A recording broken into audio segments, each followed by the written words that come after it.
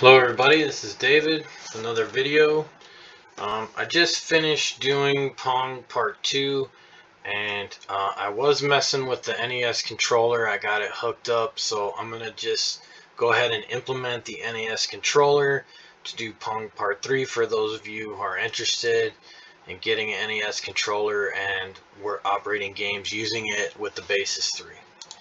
So here's the diagram from before, and essentially instead of the buttons driving the signals into the state machine in the graphics generation, the NES controller. Now this Verilog file I got from embeddedthoughts.com. I'll leave the link in the description. I went to that website before. I think it was during the Frogger Part 2 video with the Python file converting into ROM and stuff, but yeah, I just grabbed his NES controller, and I'll show you my setup with the controller, and I'll show you the code how I plug it in. Okay, here I'm in Vivado. This is the same code from Pong Part 2. I just added the NES controller module. You can see the interface here.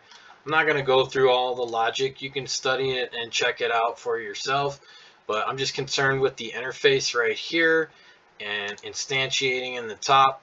So from Pong Part 2, I was using the buttons. So and now I'm using the NES controller. So I have 3 pieces of information. I'll show you in the constraints file where it's connected into the PMod. But we have data, latch, NES clock on PMod JA, and instead of having to go through and change all the where it says button, I just create a wire called button, and I'll plug these in the instantiation for the NES controller right here. Button 0 is up, button 1 is down. Here's clock reset, data latch, and NES clock.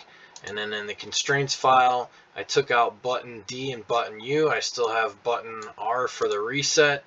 And then here's instantiating the, or in the constraints file, I don't know if you call it instantiating in here, but it's where I hook up PMod J. So this is pin 1, pin 2, and pin 3, or 0, 1, 2 from right to left on JA on the top row. And then there's 2 more pins that connect from the NES controller, and that's power and ground. And I'll show you it here right now. Alright, so here's the NES controller. I'm sure a lot of you seen it before. It has this connector right here.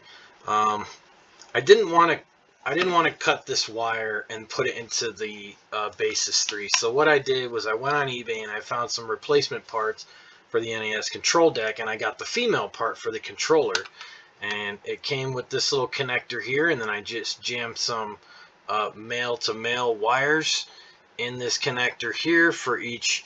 Now it does come with a purple and a sorry, you can't see, purple and a blue wire. I just cut those off because those I think were used for different controllers, like I don't know if you remember the Gyromite or maybe even the light gun. But for this controller here, we're not using the blue and the purple. I just cut it off, so we just have the red, orange, yellow, the black and white for the power. And so now I can just take and plug in my NES controller in here, and I don't have to cut this wire at all. And now it's connected into my Basys 3. And let me show you operating Pong using the Nintendo controller. Okay, so I got the Basys 3 programmed up. Got the Nintendo controller right here. So I'm going to show you. I'm actually playing the game using the Nintendo controller, just the up and down buttons.